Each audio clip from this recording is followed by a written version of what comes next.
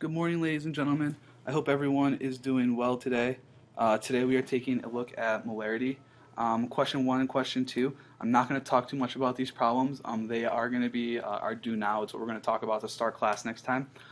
When you are thinking about question 1, though, it will be helpful for you to think about percents. What percentage of the solution is salt? That's how you'll determine how salty something will taste. In question 2, you're trying to figure out why you can't tell something is concentrated. What do we know in solutions A and B that we don't know about in solutions X and Y? So now down here we're coming to some information on concentration. So to determine concentration, we need to know a couple things. The amount of the solute dissolved. The solute is the substance that's being dissolved. And then we also need to know the volume of the liquid. So if we were to look back up here at A, B, X, and Y, the solute is salt. We know the solute is salt because that is what's being dissolved in the solution. So then next we have some formulas that we need to know. The first formula is we're starting to look at molarity. Molarity is equal to the moles of solute. Remember, moles of solute is what's being dissolved over liters of solution. Remember, guys, it does have to be in liters, so we will be converting to liters whenever we aren't in liters. You can look at this formula. This formula is the same one as right here, except we're using symbols instead. Molarity is symbolized big M, and then we divide moles divided by liters. Also remember, guys, to calculate moles, it's the grams divided by the molar mass. In this unit, I'm not going to ask you guys to set up T's. We are a little bit past that. It always ends up whenever you convert moles to grams that you divide by the molar mass. So I will just allow you guys to simply divide. It'll make it a little bit easier. Problems go a little bit quicker. So next, we are coming on question 3. So question 3, whenever it asks you to calculate concentration, important to look at what kind of concentration it's asking for. This one we only have molarity, but the next one we'll learn something called molality, which is slightly different. So whenever you see concentration, look for what it's asking you to calculate. So when you look at A, B, and C, A, B, and C are kind of like your 3 steps for calculating concentration. So the first thing is to convert your grams to moles. So we know we're starting with 24 grams of NaCl, so we can just simply divide. Remember, guys, I told you that to calculate moles, all we have to do is moles equal grams divided by molar mass. So that's what you're going to see me do here. I'm going to take my 24 grams of NaCl, and I'm going to divide by the molar mass. Remember, guys, whenever we calculate molar masses, we look on the periodic table. So you would add the mass of sodium and the mass of chlorine together. When you do that, it is 58.443 grams per mole, which when you solve would give you 0.41212 moles NaCl. Next we're looking at part B. Part B tells us to calculate liters. So we know we have 475 milliliters. To go from milliliters to liters, you simply divide by 1,000. That would give you 0.475 liters. Next, we have to remember our concentration. So this is where you divide moles divided by liters. Remember, guys, moles divided by liters would give us molarity. Molarity is what the problem's asking for. So if we do moles divided by liters, you take your 0.412, divide by 0.475 moles over liters. When you solve, you should get 0.867 M. So next, question 4. So question 4 is calculating molarity, except it doesn't walk you through the 3 steps. So I'll help you solve 4A, and then afterwards you can mimic what I do in 4A with 4B and 5. So when we look at 4A, remember, guys, the first thing to do is to convert our grams into moles. So we can take our 42.1 grams. Remember, we just have to divide by the molar mass. Remember, guys, we look at the periodic table to find the molar mass. When you find the molar mass of calcium nitrate, it comes out to 164.086. Then when you solve for that, just type it into your calculator, 0.257 moles of calcium nitrate. Remember, guys, next we need to make sure we're in liters. We're given milliliters, so we need to convert. Remember, to convert, all you do is divide by 1,000. So 0.7 liters.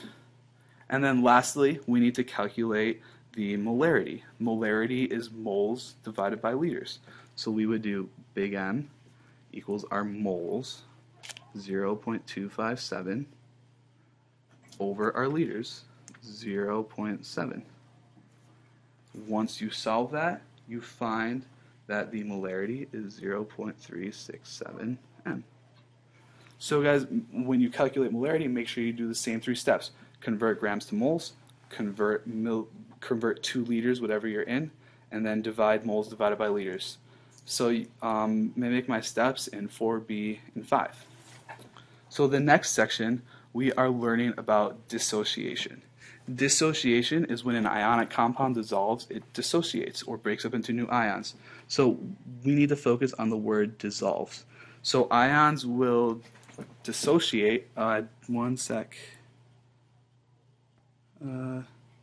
pause.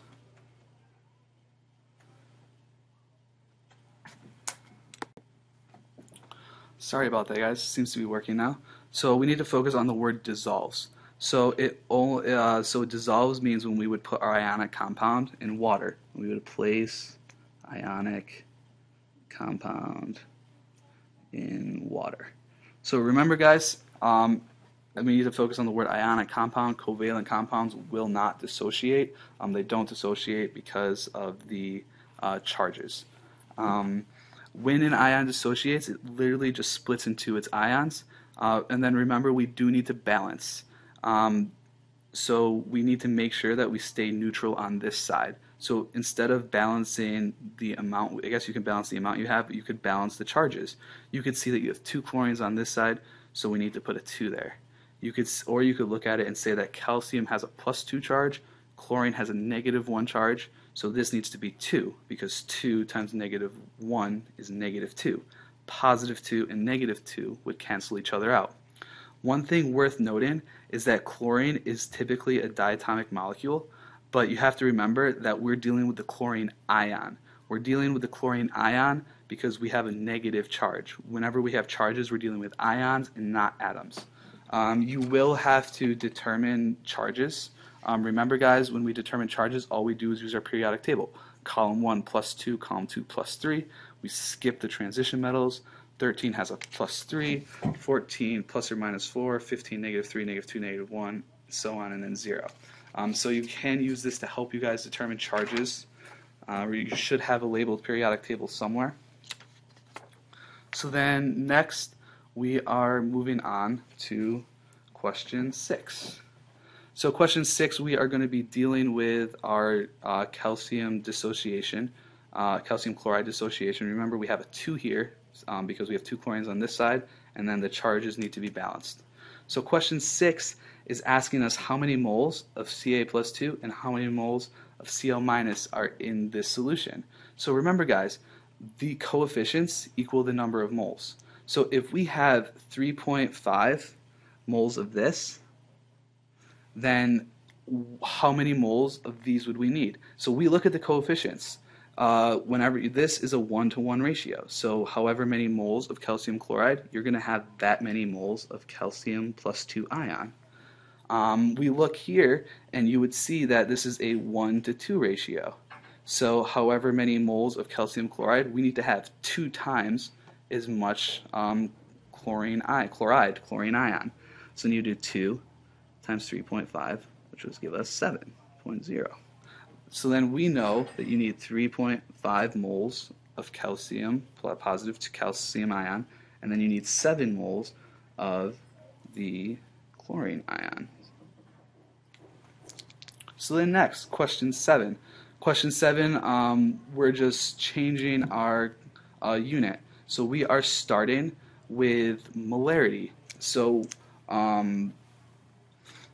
So what this means is we have 2.5 moles of calcium chloride per liter. We are assuming that this is a 1 liter solution, The reason why we assume that it's a 1 liter solution is to make our math easier. So if we were calculating our moles, so we would know that molarity equals moles over liters. If our big M is 2.5, and then we set liters to 1, that means we must have 2.5 moles, because 2.5 divided by 1 is 2.5. So then when we're calculating the concentration of Ca plus 2, we just need to do the same thing, compare our ratio. So it's a 1-to-1 ratio, so if you have 2.5 moles of calcium chloride, that means you would have 2.5 moles of calcium ion, Ca plus 2. So then next we can look at the concentration of the chlorine ion. So we would look at the chlorine ion. Again, remember it's a 1-to-2 ratio. If you're starting with 2.5 moles, we need to have double that. So you would take your 2.5, multiply by 2, and would give us 5.0 moles of chloride, which is chlorine ion. So then questions 8, 9, and 10 are similar to 6, 7, A, and B. So start by writing your dissociation. So remember, your Na3P is going to break up into its ions. You have to include its charges and then balance its charges. Remember, guys, the charges are determined by the periodic table. So you can pause in the correct column if you need to and use this to help you.